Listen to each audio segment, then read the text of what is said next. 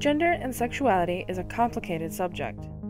The concept of males and females, homosexuals and heterosexuals, even bisexuals are common, but few people know that there's a much broader spectrum. Because of a lack of information, many teens have a hard time figuring out their sexual and gender identity. Without a proper education, they can struggle with their identity well into adulthood and even their whole life. Sexualities. Most people know that heterosexuality means to feel sexual attraction to people of the opposite sex. Homosexuality means to feel attraction to people of the same sex, and bisexuality is experiencing sexual attraction to both males and females. But there's more. Pansexual people, also known as omnisexual, can experience attraction to all sexes and gender identities. An asexual person is someone that doesn't experience sexual attraction to any sex or gender at all. However, this doesn't mean that they aren't open to or can't experience romantic attraction.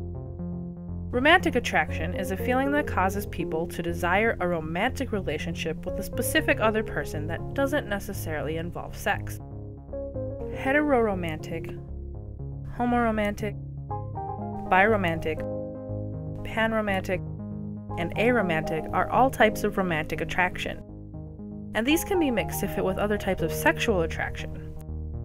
An example of this is bisexual and homoromantic. Gender. There's more than just male and female in the gender spectrum. Intersex is when a person is born with both male and female parts, usually having an XXY chromosome. They can choose which gender they would like to be identified as, or they can identify as neither. Non-binary is when a person chooses to identify as neither male nor female, usually taking on different pronouns like she, her, jim, or z, zer, zim. Gender fluid can also fit into the spectrum of gender identities. A person who is gender fluid changes their gender identity that best fits with how they're feeling, changing from male to female to neither. Being cisgendered means you identify as the sex you were born as. Females identify as females, and males identify as males.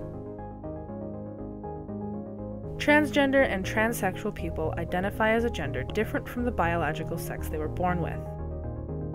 So a person born as a female may identify as a male later in life, and vice versa. While the two terms can be used interchangeably, transsexual usually refers to someone who has changed their appearance and undergone a sex change, while a person who identifies as transgender usually changes their appearance only. This is not to be confused with drag, which is a performance art. How-tos. Sexuality is loose, and labels like these are here to help people feel comfortable or like they have a place to belong. An important tip to remember is if you aren't sure how a person identifies, just ask. Appropriate pronouns are important to everyone. If you aren't sure, a safe way to go is using them, they pronouns. Say you have a friend or know someone that falls under one of these sexualities or gender identities, and you aren't sure how to treat them. One easy way to respect someone's sexuality and gender is to never assume anything. Just because someone who identifies as bisexual is dating someone of the opposite sex, that doesn't mean they're suddenly straight. This applies to every sexuality. Help and information. It's common for people to have a hard time figuring out who they are. If you're in a situation like this, that's okay. Getting love and support from your friends and family is one of the most important things about finding yourself and your identity. Counseling is another option if you're having trouble.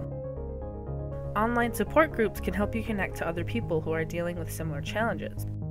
If you still find yourself in a slump, eating right, exercising, and doing things that make you happy can help you through your confusion.